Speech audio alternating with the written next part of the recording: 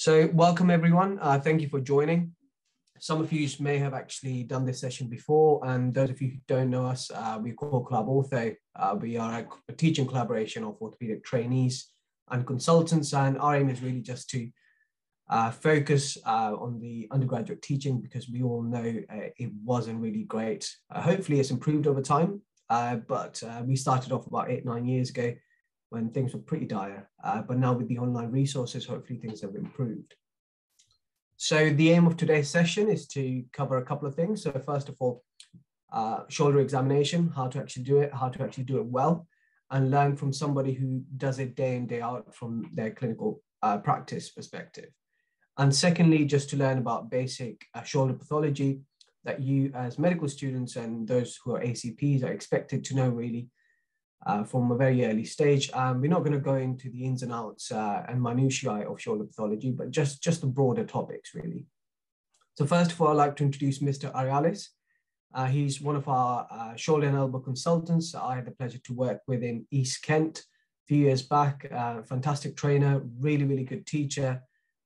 He's an honorary professor and also is in charge of the undergraduate teaching at his trust. So that's Mr. Arealis for you. And secondly, we've got Andy Stone. So he's currently a post-CCT upper limb fellow. It's his second year as a fellow. We worked together last year, and I'm lucky enough to work with him again this year. He knows the shoulders well. He taught me shoulders for my FRCS examination. I'm sure he'll manage to teach well for the undergraduate level. So I'm going to pass this on to Andy. Thanks for that, Khalid. Hi, everyone. I'm just going to hopefully share my screen with you. So,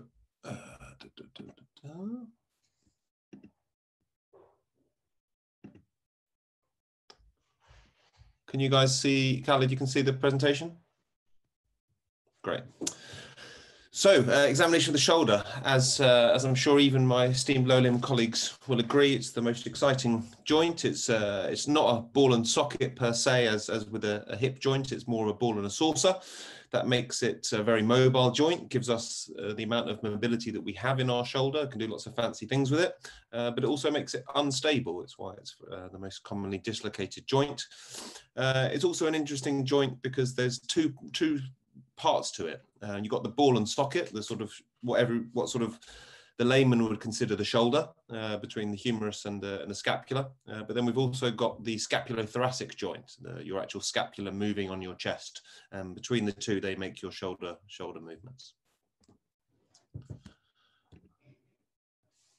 So here we've just got the basic anatomy. This isn't a sort of an anatomy session, but I think it's important to go through that as it's key to every examination.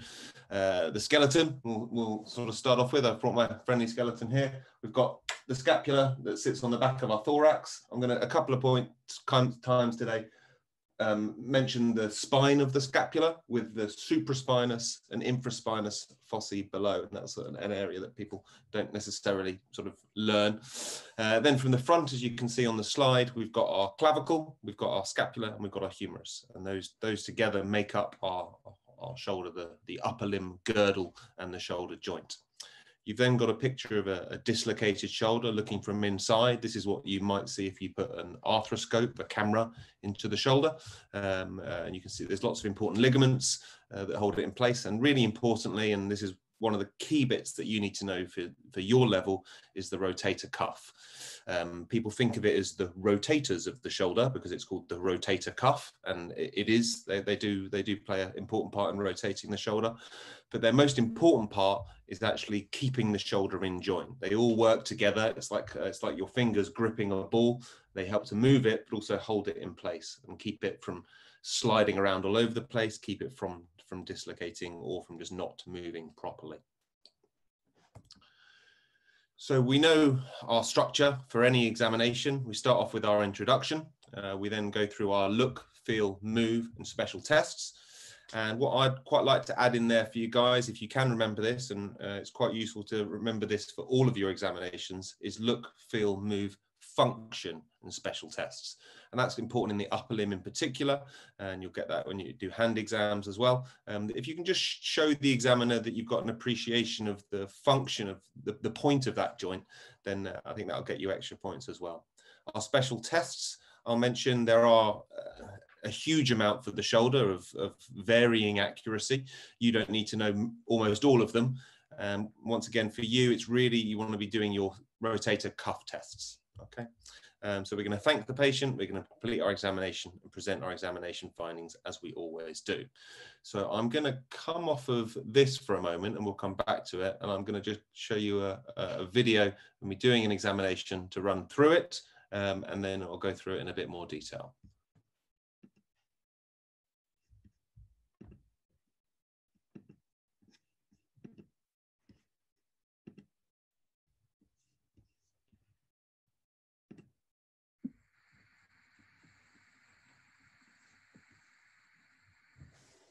Welcome to your shoulder examination.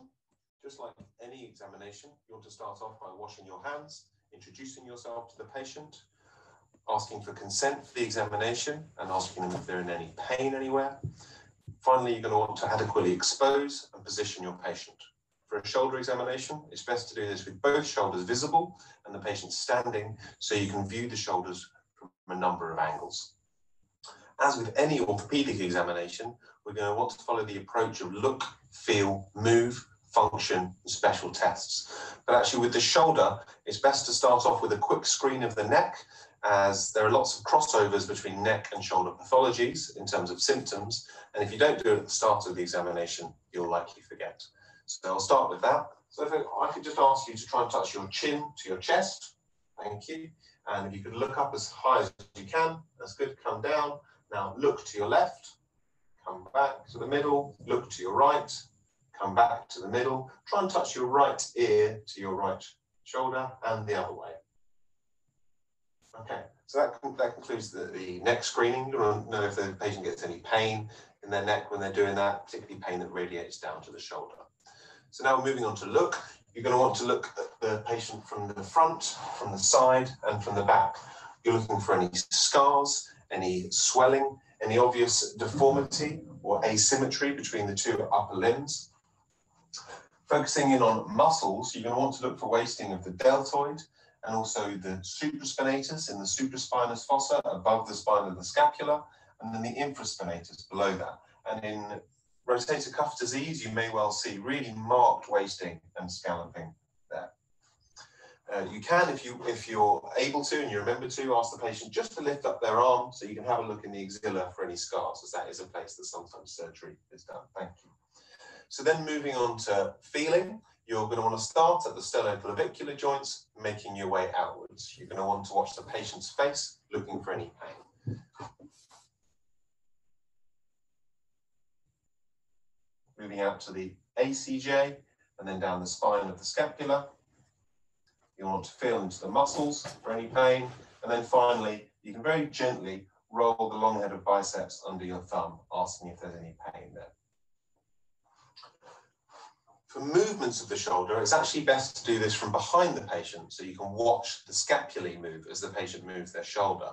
Ideally, you would have the patient looking towards a mirror so you can watch their face at the same time. But it's important, if you're unable to do that, to make sure the patient knows to tell you if they're in any pain. And some patients will just grimace their way through it. If I could ask you to turn around, please.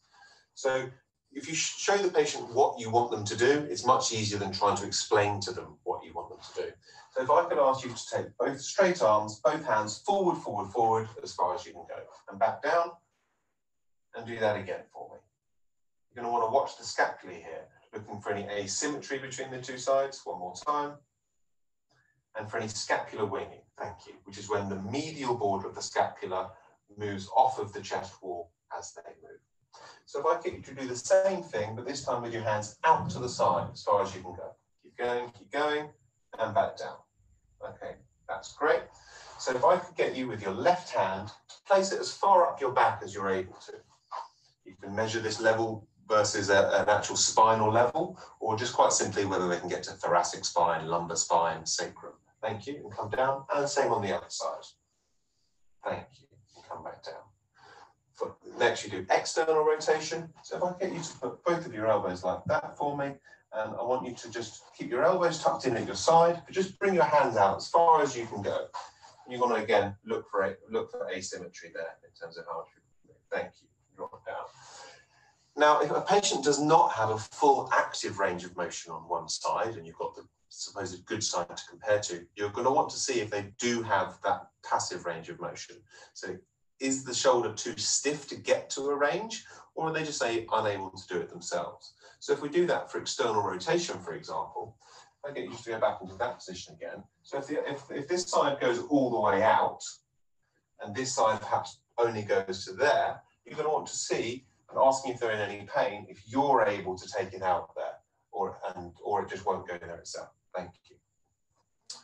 So if I get you to turn back round for me, we're going to then be moving on to function and then finally special tests. So for function, we want to see just functional movements of the shoulder and whether the patient is able to do that. So the simplest way to do that is ask the patient if they can get their hand to their mouth and to the back of their head.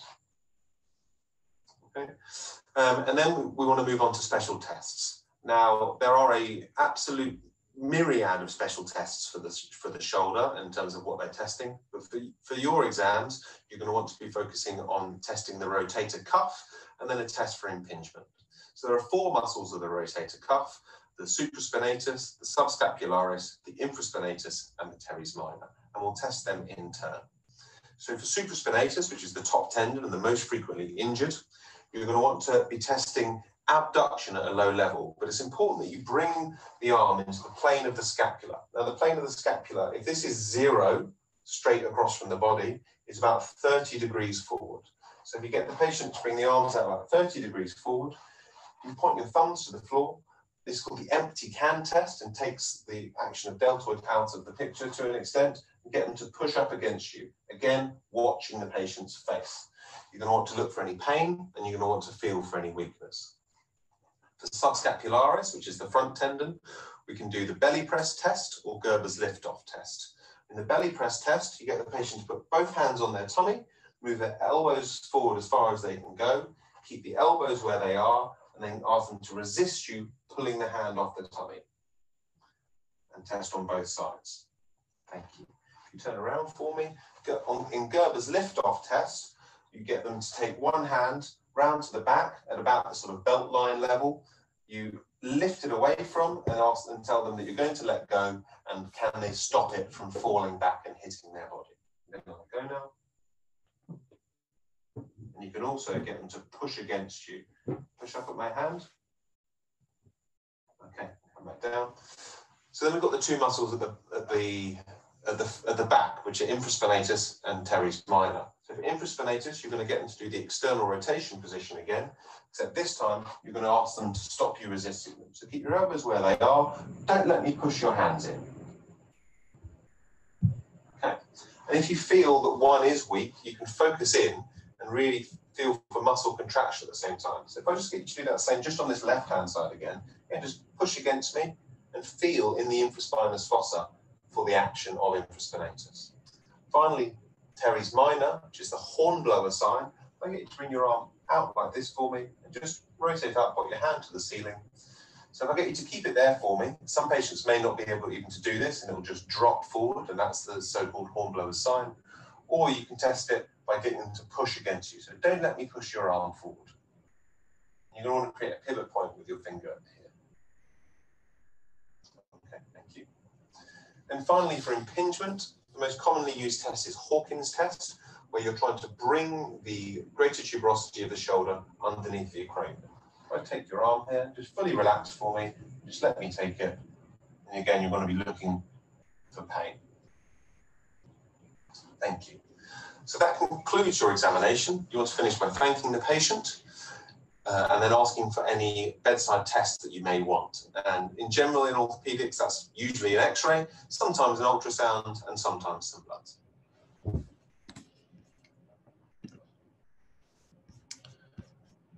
Okay, so just bring back up the presentation.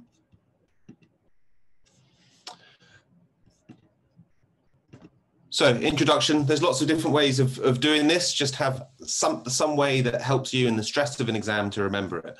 Commonly is wiper. So wash your hands, introduce yourself.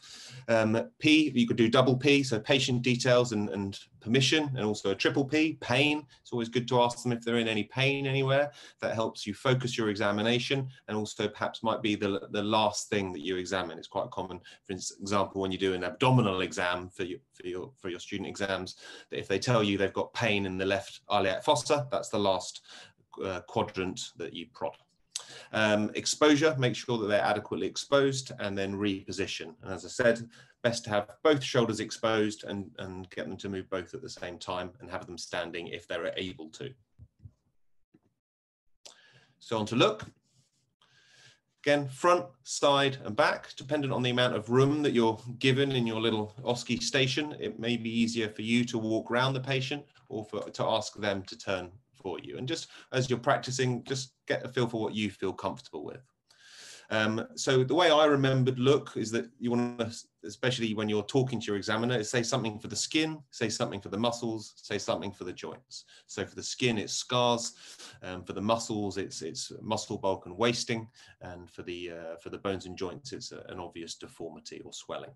And that's true of any joint examination. These are a few things that you probably won't see in your exam, but you may be shown a picture of.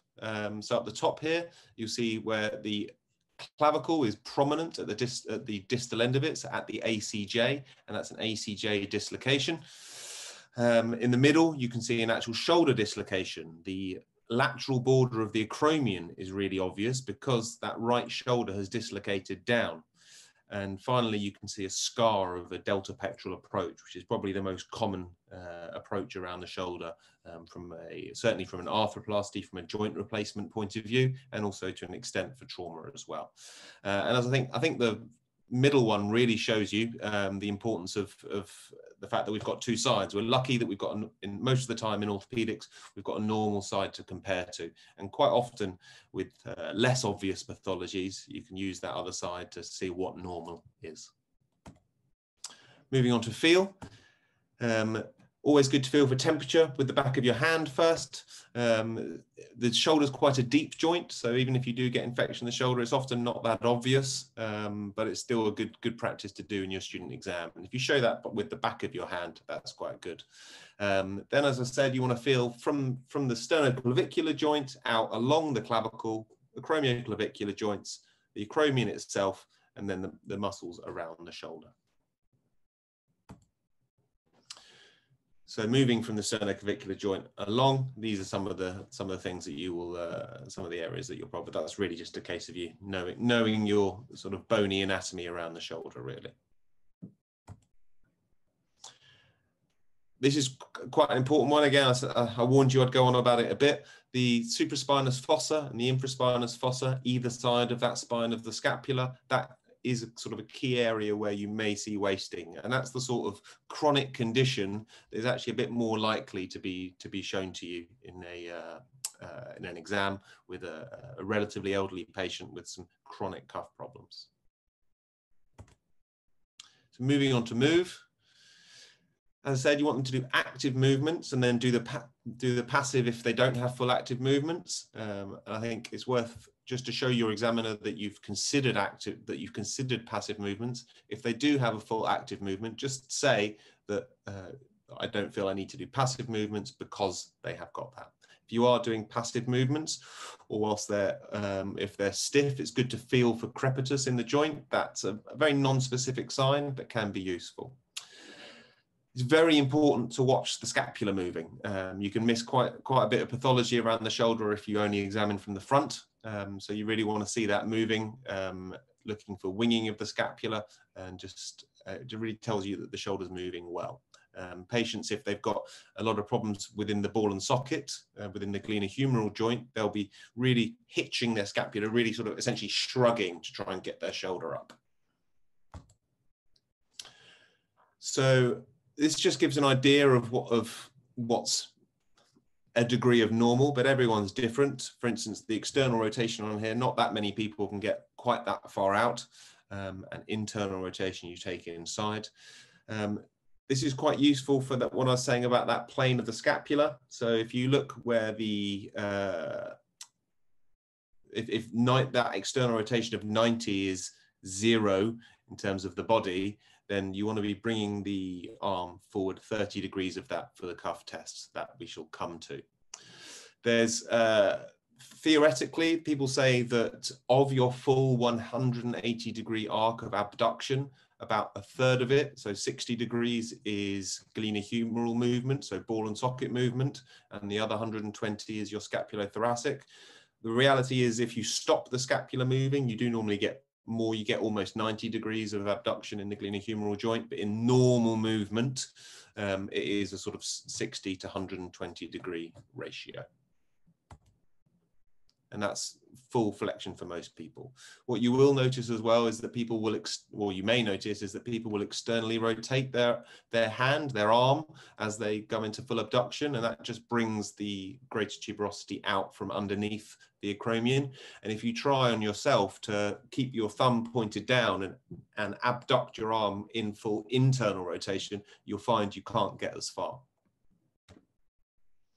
This is a test that you can do, pushing against the wall and it just shows winging of the scapula, but it's probably beyond what you're necessarily expected to do at this stage. But if you do see winging of the scapula, what this is doing is testing serratus anterior, which is a muscle on the chest wall that controls the scapula.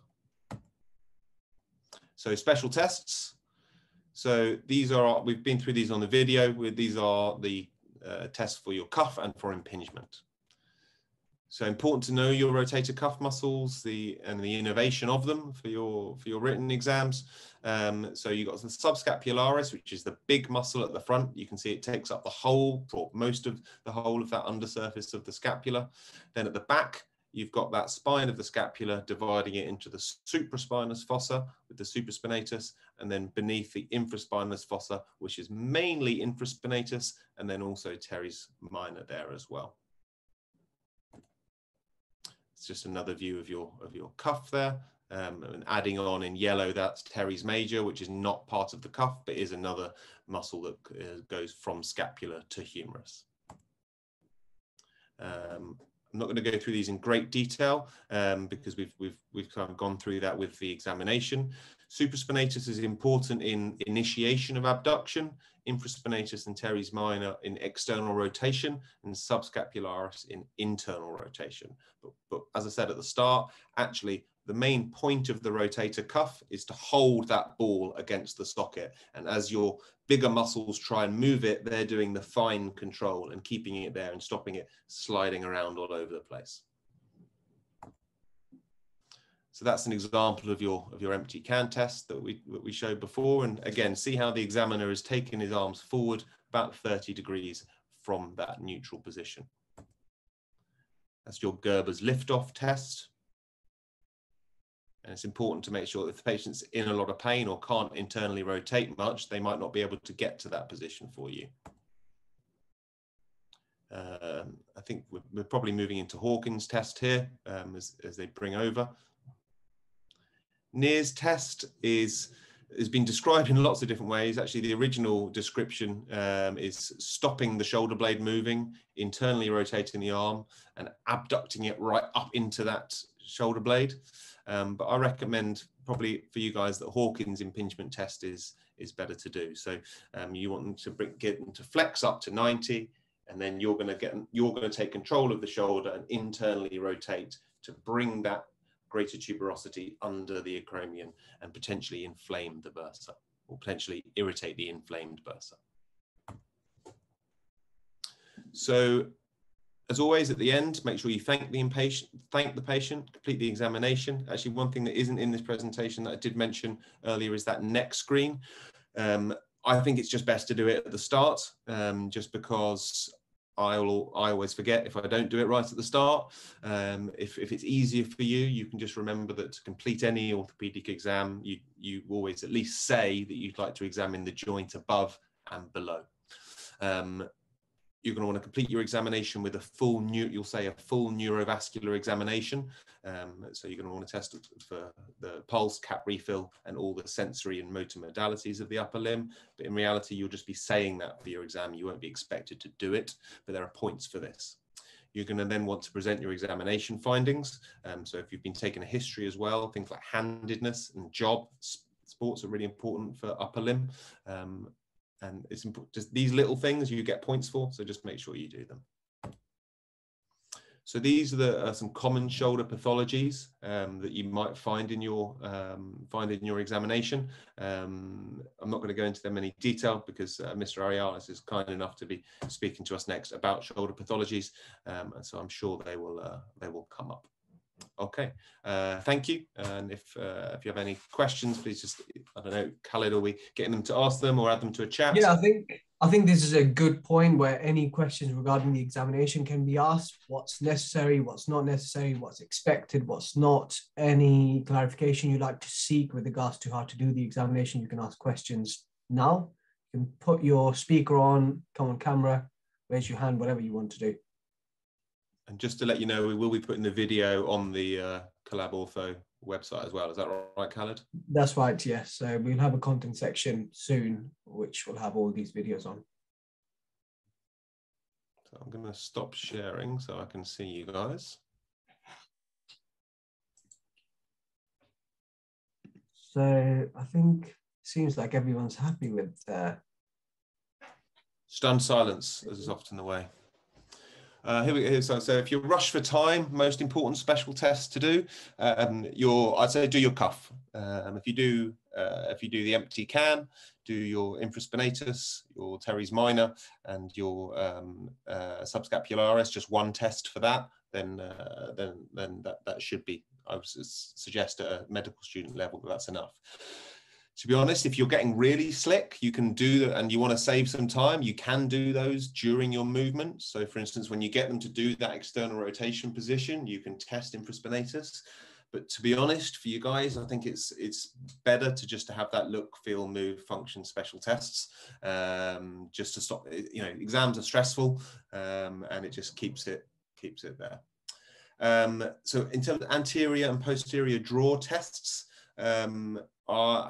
so they are important tests for me as a shoulder surgeon, but the reality is they're quite difficult to do. They're going to cause pain to a patient, or at least apprehension. So I think it's the sort of thing that you just want to know about. If you have got a young patient with sort of a history of instability that you're examining them, probably at the apprehension test, if you did want to do one test, which is just your so the people tend to dislocate in this position, so the sort of Superman position. So just bringing the arm up and gently externally rotating and asking if they get a feeling that they're going to dislocate. But again, I really don't think you're going to be expected to do that. It's a difficult test to do properly. There are lots of different components to it. I would suggest that for you guys, just saying that if it was a young patient with a history of instability, I'd want to do tests for instability is probably enough. And certainly, I don't think you need to do it as well. Generally in shoulders, by the time you move on to the examination, you've got in your head, this is a sort of middle-aged elderly patient, I'm doing degenerative type tests, or this is a young patient, I'm doing instability type tests. So you certainly don't have to do those as well. And just to clarify one thing, so in med school, so especially the med school OSCEs, if you manage to do look, feel, move well, then special test is just a massive bonus. And as one of my previous consultants said, special tests are for special students. If you think you're gifted and you're going to be hitting those, distinctions and merits, and by all means do, then you need to be super slick on your basics, and then you can fit in the special test. So yeah, do learn them, but don't get too bogged down on trying to fit them in and rush. And don't forget, please don't lose out on those points for washing your hands, for introducing yourself, for checking who the patient are. It is incredible how many points you get for that, and it's incredible how many people forget to do it. And again, it's the stress of the exam. Have an algorithm, have a mnemonic in your head to do it. Don't just keep that, don't deviate from that really boring thing. And every time you're practicing, do that. Just drill it into yourself, because it's easy money, it's easy points for you. And I'd say it's probably one of the easiest exams to do with your fellow colleagues, because it's an upper limb exam. You don't need a room, you don't need a couch, you don't need to undress them. Just all about getting the shoulder movements right, just getting slick at it, doing it from the front, side, back, and the bits that Andy did. Right. Okay, unless there's any further questions, what we will do at this stage, we'll move on to the second part of this talk, which is talking about shoulder pathology, which Mr. Arealis has kindly prepared a small presentation for you guys. So I'm going to make Mr. Arealis a host, and then he can start sharing his screen.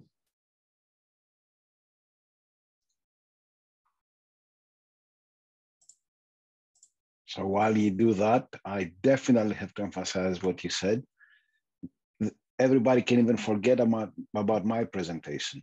This is to put things into context and to understand why we do all those tests, but it's not the essential part of the OSCEs. I mean, if you introduce yourselves and you behave as you should with all the look, feel, move, then they will not expect from you to distinguish all the shoulder pathologies. It's good to have a general idea, and the presentation will be on our website. So if you wanted to go back and just look into things, that's nice. But you don't have to remember all those things I will be talking about, definitely. Right, Mr. Arealis, you are host now. Okay. So you can start.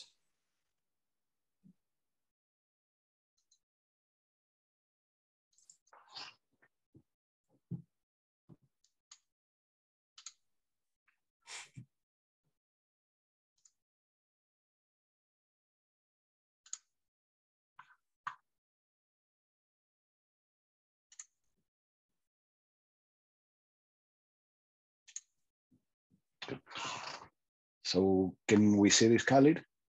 Yes, so it's projecting well. Okay. So we'll be going through, it's exactly the same slide you saw before, the most common problems you may encounter in the clinical practice, not in too much detail.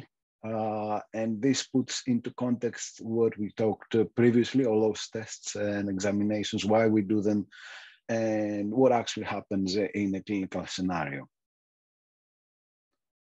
So the first and most simple thing to examine is range of movement. And the interesting thing is, if you have someone that is neurologically intact and cannot externally rotate, then it's quite fast to identify what the problem is. The clinical presentation will be someone like on the picture here, that it's locked in internal rotation, and this can either be frozen shoulder, posterior dislocation, or arthritis. So if you take an X-ray and you see the bottom images, this is arthritis, that's why they can't externally rotate. If you see the image on the middle, then this is locked posterior dislocation.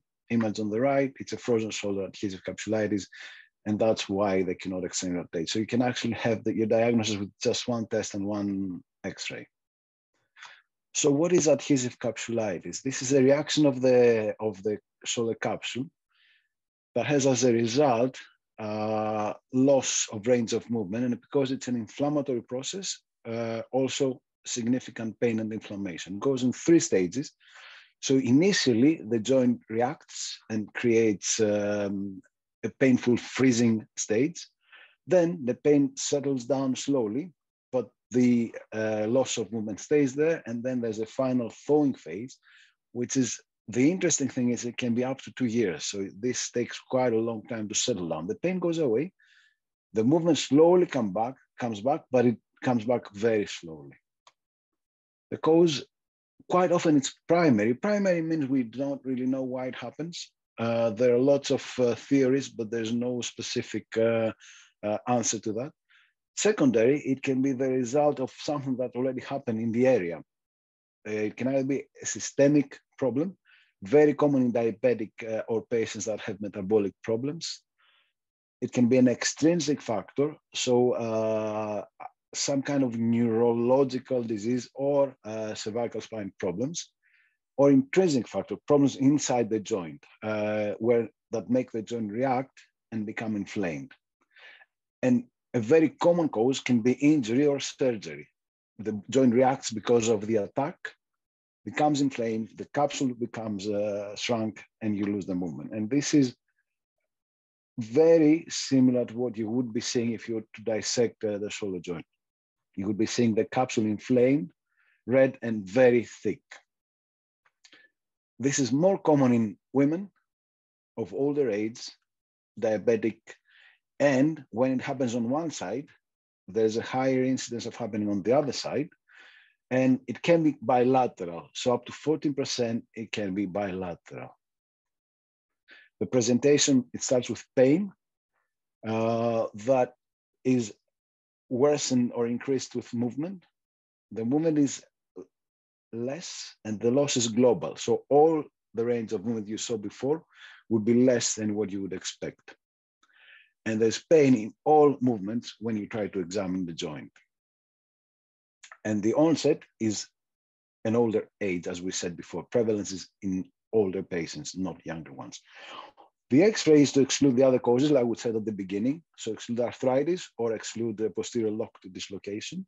And the MRI can show this scar tissue inside the joint. This is an MRI scan before and after the treatment, by the way. And this is where the treatment has stored the scar tissue to allow movement to restart. Physical examination, the more characteristic thing is loss of external rotation. This is the most common finding, and global loss of range of movement. All the provocative tests that we talked about before could be positive because this is a very painful joint. So they're not really very useful to try and do. So you don't have to make your patient extremely painful to try and confirm that this is the diagnosis. It's mainly pain, loss of movement with pretty much normal X-ray and other imaging. The treatment is initially, and most of the times can be, only conservative.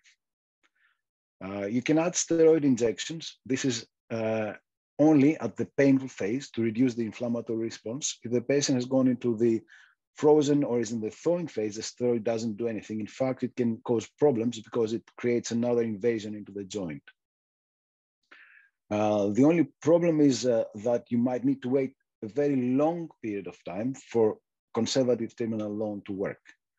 There is something in the middle between surgery and conservative, which is called hydrodilatation. This is injecting into the joint a very large volume of saline or local anesthetic. There is no clear guidelines whether this actually works. So the golden standard for something like this, if conservative treatment fails, is a manipulation under anesthetic, where we take the patient, we put him under the anesthetic, and we move the shoulder joint around to tear the scar tissue. Sometimes we may need to go inside and do a capsular release. This means actually going inside with instruments and removing all of the scar tissue around the joint to allow the joint to move again. And then we'll go to the most common problem you may encounter in shoulder surgery, and this is subacromial impingement and tendonitis. Impingement on its own, it's not an actual diagnosis. It's simply a mechanism. What happens and why is the joint painful? What happens is the tendons inside the joint rub on a bony prominence or soft tissue, and this creates pain. So a more appropriate term would be a subacromial pain syndrome, which describes what happens in the joint, rubbing of the tendons inside the joint and not pain coming into the joint from somewhere outside. There are two main kinds of impingement. You have external and internal impingement. External means impingement outside the actual glenohumeral joint and can be primary or secondary. Primary, again, means that there is an osteophyte, a bony prominence, something that actually reduces the volume of the subacromial space, or and increase the thickness of the tendon. If the tendon gets inflamed, it becomes thicker, and then there is not enough space for the tendon to move in the subacromial space. Secondary means that the humeral head moves in a strange way, so the space is enough, but the humeral head lifts upwards, and the patient has lost the control of the humeral head or the scapula. This is more of a mechanical issue, not a direct bony problem. And this is only controlled by physiotherapy. This is common in younger patients, and the pain is isolated most often anteriorly, and it's usually relating to the activities that they do. And they have internal impingement. This is extremely uncommon. I will not go into depth into that. It's common in overhead throwers. So they're always young athletes that participate in sports that involve throwing. And the impingement is inside the glenohumeral joint, not outside under the acromion.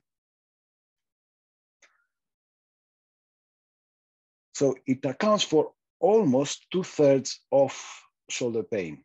And as we grow older, the chance of having a problem like that increase, with the peak incidence around the 6th decade. So a lot of the patients that come to the clinic are middle-aged or older.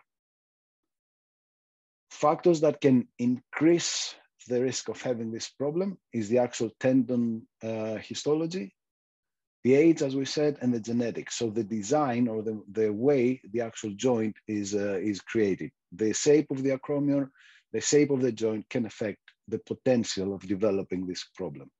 And then extrinsic factor is control of the humeral head that may again lead the humeral head escaping superiorly and catching or pinching under the acromion.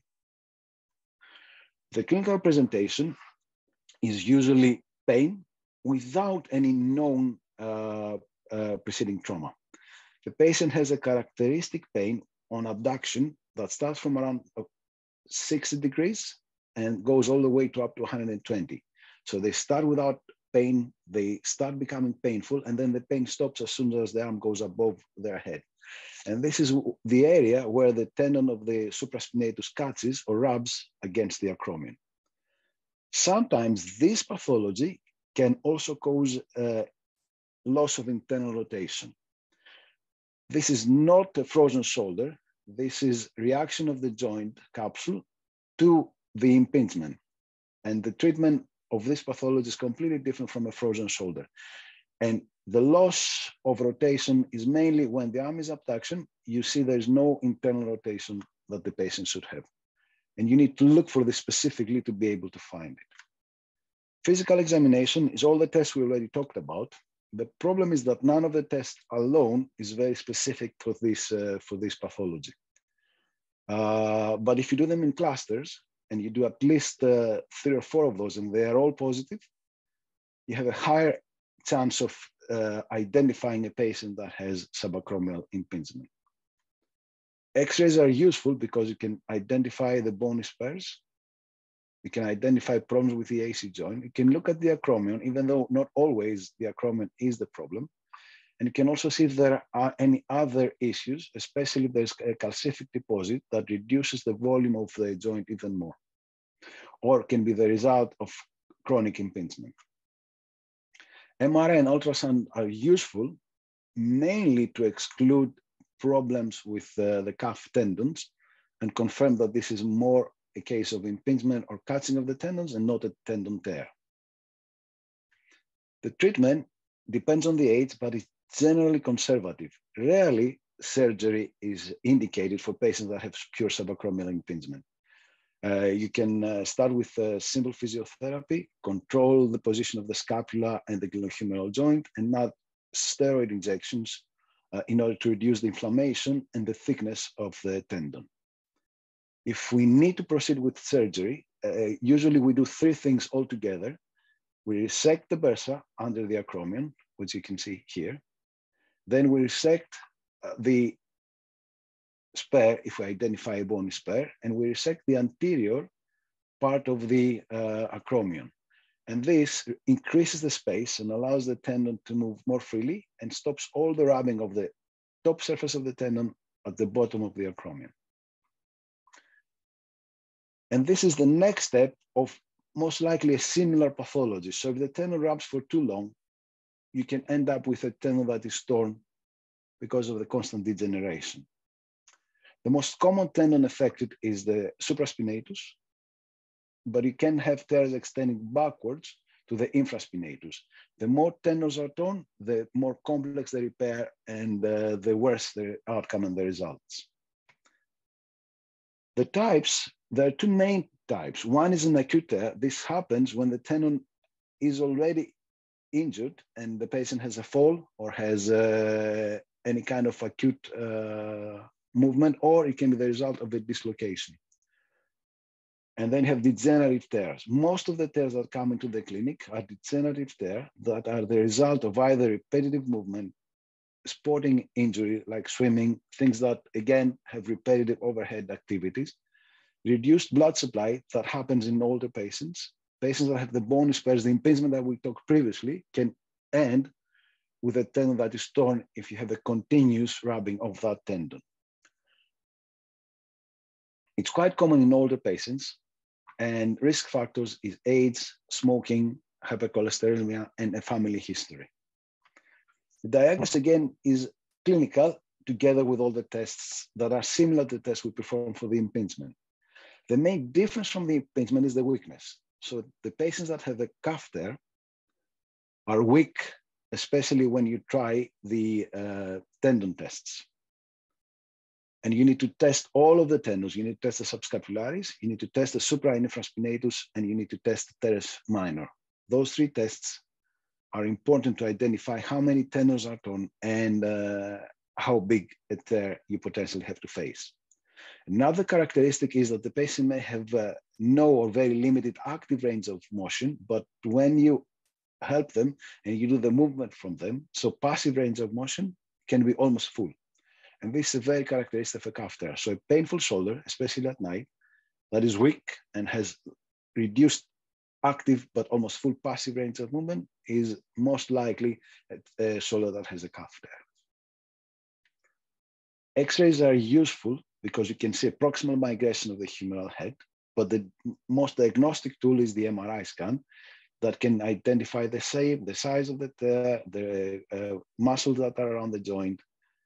But be careful, because a patient that has a calf tear in a scan doesn't necessarily mean this is a patient that needs treatment of any kind, because it's quite common. Up to 1 in 2 patients after the age of 60 may have a calf tear or a partial calf tear when you see their MRI scans of the shoulder. Ultrasound is also very useful, but it depends very much on the user. It has 2 small issues. It cannot identify any other problems other than the tendons, and it cannot give you any idea about the condition or the pathology of the muscles around the joint that move the tendons. So this is a characteristic MRI scan. You see on the left side, it's an intact tendon in continuation, and on the right side, you see this white bit, that is fluid, and the tendon has stopped. There's no continuation from the tendon muscles down to the GT. And these again are scans of worse tears retracted either around the level or a little bit more lateral to the glenoid. The further away from the glenoid the tendon is, the worse the tear and the less likelihood of being able to repair it, especially if the patient is older and has bad quality tissue. The treatment. The first line of treatment is often physiotherapy, where you allow for a short period of rest, and then you start working with the physiotherapist on the Torbay protocol to improve the deltoid function. But if the patient fails to make adequate recovery, especially in function, then you need to treat them surgically. Young patients with an acute calf tear are better treated with immediate repair, not waiting for physiotherapy. So the first step, physiotherapy, is only in older patients with a degenerative calf tear, which is, again, the most common scenario in the clinic. Now, the surgery, you can just debride the area, and this is, again, only for older patients. The most common scenario is to do a rotator cuff repair. If the tendons are non-repairable, then you can either move another tendon in the area, or you can use a patch to repair the tendon that has not been repaired, or you can do a technique where you try to push the tendon down by using a patch at the top of the humerus. For older patients, it can go straight to a reverse shoulder arthroplasty, especially if they're older than 75, with a massive cuff there, retracted like the one we saw before. I won't go into details in any of those treatments, but remember, for younger patients, the best thing is to repair the torn tendon, pull it back and stitch it where it left from. For older patients with a massive retracted cuff there, you go straight away to a reverse shoulder arthroplasty. And now we'll go into one more problem, which is instability. This is when the joint is loose. And there are two main groups of instability. One is the patient is born normal, has a traumatic incident, and then after that, the joint becomes loose or unstable. In those patients, usually the dislocation is unidirectional. Most often anterior, it can be inferior or posterior, but it's in one direction. And there is a lesion we call a Bankart lesion, which means that the labrum inside the joint is detached. And quite often you need to operate on those patients. The other way is a multidirectional traumatic instability. This means that the patient is born loose, is born with a loose joint. And for those patients, the best treatment is rehabilitation with specific physiotherapy. When we assess a patient with a dislocation, we need to answer those 5 questions. When did this happen? Is this an acute, chronic? Is it recurrent? How many dislocations? How did it happen? Is it traumatic or voluntary? Which direction, anterior, posterior, or multidirectional? Is it fully dislocated or is the joint just flexing? And then the main thing is it someone that was torn or is it someone that was born with a loose joint? And then we need to find out what the condition of the bone and what the actual patient in front of us in form of expectation activities is. And this will give us a rough estimate of what we need to do to treat those patients. The clinical assessment, on top of the apprehension we already talked about in the relocation test, we are adding 2 more things in those patients. One is a sulcus sign. The sulcus sign is very characteristic for patients that have multidirectional instability, patients that have loose joints. And then we can do the load and shift test, which is we actually try to push the humeral head in front and see whether it dislocates. And if this happens, then we can assess how much it dislocates. And this will give you an assessment on how loose the joint is and whether this is something that will require surgery. This is not a very comfortable test to do. It could be quite painful. So sometimes we only do the apprehension, especially patients that are chronic dislocators. Those 2 tests, the load and shift and sulcus, are more useful in multidirectional instabilities. And when you treat anyone with a dislocation, you need to do the Byton score. You need to see how lax they are in general, because it changes dramatically the outcome of any surgical procedures we do. And the Byton score is calculated by adding how many of those things the patient can do. If they can flex the little finger, flex the thumb back, they get 2 points for each one of those 2. If they can hyperextend the elbows or the knees, 2 points for each one because we have 2 knees and 2 elbows, and get 1 point for being able to lean forward and put both palms on the floor. So the total for the Byton score is a 9. Investigations, you need an X-ray. You can see how, if it's an acute dislocation, the humeral head lies in front of the glenoid. That's a normal joint. And when you have chronic conditions, you need scans. This is a chronic posterior dislocation, so the head is looking backwards. And this is an anterior dislocation that is reduced, but this is what we call the Bankart lesion. This means the front of the labrum is detached. So if you compare to the back, you see the back, the labrum is attached and there's no white sign, whereas the front is detached. And the best imaging modality to get those pictures is an MRI arthrogram. Arthrogram means we inject dye into the joint and then the dye goes all around where there's space and will give you the exact delimitation of all the anatomical structures. What happens if you dislocate for the first time? There's a totally different response of the body depending on whether you're young or older. So patients that are younger than 18, adolescents, they have almost 100% chances of redislocation. They need extra careful and extra care when you treat those patients to decide whether you proceed with surgery, but it's very likely that they will need surgery. When you go older than 18, the older you go towards 30, the less chance of a redislocation. And if you get older than 30, the redislocation rate is really low, but then you have an increased rate of calf problems or calf tears that are traumatic and need, again, urgent attention. If you go to the very old group, older than 60, then you can most likely treat everything conservatively. So the non-operative treatment is almost for everyone after a first dislocation, apart from adolescents. They belong in a very specific group, and you need to be very careful when you treat those patients. The most common protocol you need to use is a Darby protocol. This is a very specific protocol that goes through phases and allows rehabilitation after the initial immobilization period. And immobilization does not have to be prolonged. About a week to reduce the initial painful stage is enough for injuries like this. And then if they fail conservative treatment, especially if they're young athletes with recurrent dislocations, then you need to fix their tear. The most common treatment is a Bankart repair, where you put 3 anchors in the front of the joint, like you see here, and you reduce the labrum, that's the labrum at the front of the joint, back to the glenoid where it was detached from. The last thing we talk about is osteoarthritis of the shoulder. This is exactly the same as osteoarthritis in any other joint. The only difference is that is in the shoulder. So all the findings, all the treatment, all the rest are pretty much the same. It's more common in older women, older than the age of 60. And it can be primary, so we don't know exactly what the cause is, or secondary. Secondary means there's something happened and then the shoulder had to develop arthritis. The most common reason is rotator cuff arthropathy, like you see on this X-ray. So the rotator tendons are gone, the humeral head slowly progresses to sublux superiorly, it rubs on the acromion and develops arthritis. Trauma, dislocation, inflammatory, osteonecrosis, or neuropathic, they're all causes, again, of arthritis as they damage the cartilage of the joint.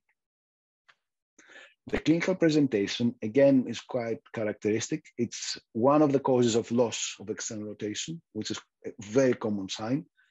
Pain, and pain that stays there even when they are sleeping, and a slow progression of all those symptoms. So nothing is sudden. The patients usually have a long history of pain that progresses and becomes worse, loss of movement that progresses and becomes worse. And one characteristic thing on the feeling of the joint is that it can feel crepitus. It's almost like walking on snow. X-rays are essential for the diagnosis of this pathology because you can see the same findings as with all the other arthritic joints. So osteophytes, chondral sclerosis, cysts,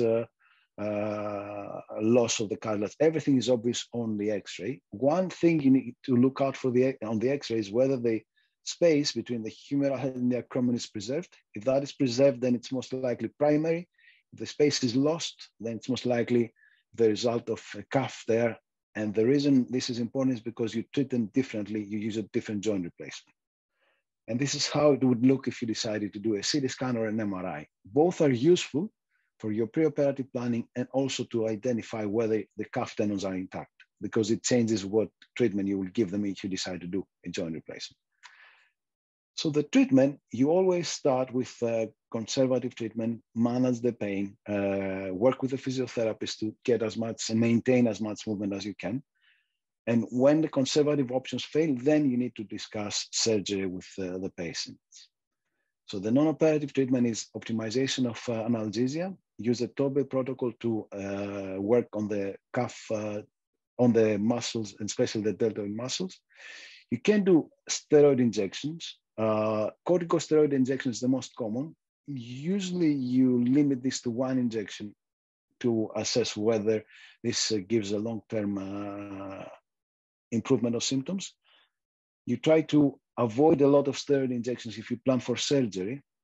There's no clear link with infection or other issues, but it's best to avoid the small chance of introducing a bug into the joint. Hyaluronic acid and biologics like PRP There's no clear evidence whether they help, and they're not advocated by the NICE guidelines. You can use biologics, especially PRP, in patients that you think they will not tolerate surgery, patients that are too sick to go ahead with surgery, or patients that don't want to have surgery, because it is slightly less harmful to the calf tendons if you ever decided to do a joint replacement.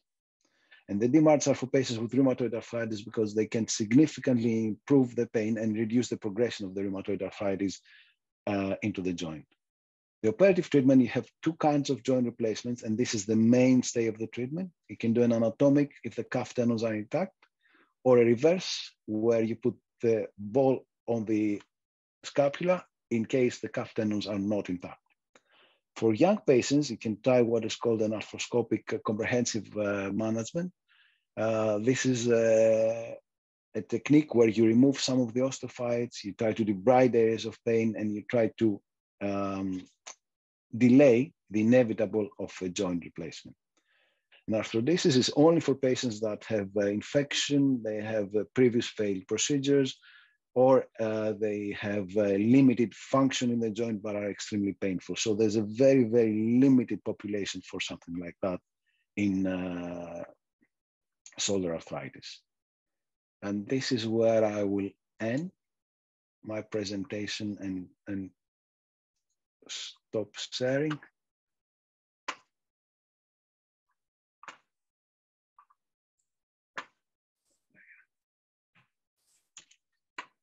Let me go back. And you can ask any questions or anything you would like. All right, so it's time for any questions.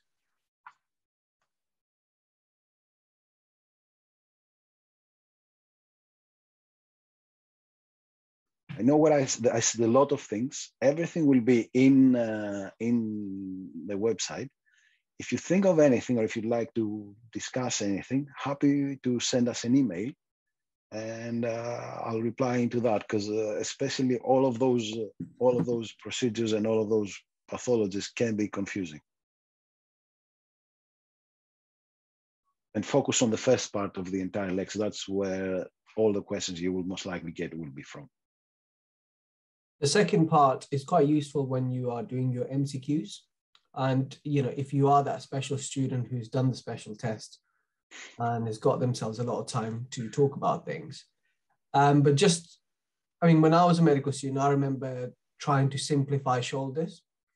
And the way I remembered it was, it's either going to be stiff, painful, or unstable. Yep. And really, that's what it all comes down to. If it's unstable, you know the problem is somewhere around the dislocation side of things. Okay, and if it's stiff and painful, the stiffness and pain is either coming from the bone, it's either coming from the actual joint, the cartilage, or the tendons around it. And that's just how you simplify things, and then you can sort of structure your thoughts there. With anything, so whether we're talking about the rotator cuff, whether we're talking about instability, whether we're talking about arthritis, the treatment protocol is fairly similar. So you still have to do the whole history, clinical examination, imaging, and then after imaging, then it comes down to non-operative and operative treatment. Non-operative treatment is going to be optimize analgesia and restore movement, and that can either be done by giving them a set of exercises or actually formally referring them to physio. And then it's slightly the medical side of things, whether you give them analgesia and maybe an injection for pain and stiffness. And the last thing is surgical. And if somebody's asking you what kind of operation is the right operation for this patient, I mean, you are absolutely smashing that exam. So definitely, yes. Yeah, so exactly, you know, at the end of the day, don't get too bogged down. Again, this is all for your information, and you can take the snippets out of it that benefit you the most. As we mentioned, we will upload all this content up on our website, and you'll have easy access onto those things. Right, okay. I think if there's no further questions, then at this stage, we'd like to say bye. Thank you very much, Mr. Arealis, and thank you, Andy. Thank you all. Thank you all. Yeah, thanks for coming, guys. And thank you all for attending. So the question is, do you know when the next session is? We will keep you posted. So just follow our Instagram page.